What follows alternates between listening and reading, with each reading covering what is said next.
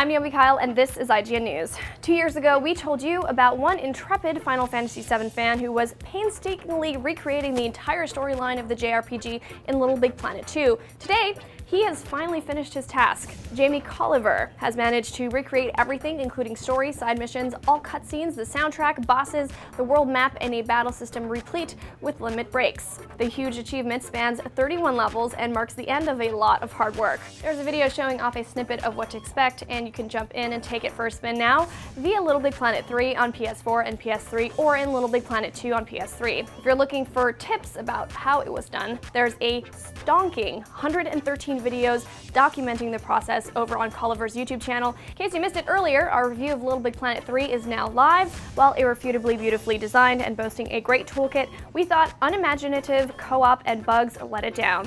For all your gaming news, stay tuned to IGN.